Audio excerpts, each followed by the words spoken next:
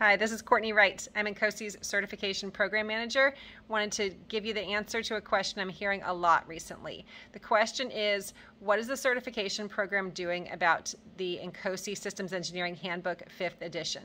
And the answer is, starting in August of 2023, we're going to be testing with a different focus of content. We're going to be testing what we call the hybrid exam, meaning only the content that is found in both the 4th edition and the 5th edition. To say that another way, you can study based on either the 4th edition or the 5th edition, and your handbook will cover everything that is on the exam. So we're testing only on the overlapping content that you can find in either version. You can continue to study based on the 4th edition of the exam, or you can start studying based on the 5th edition of the exam.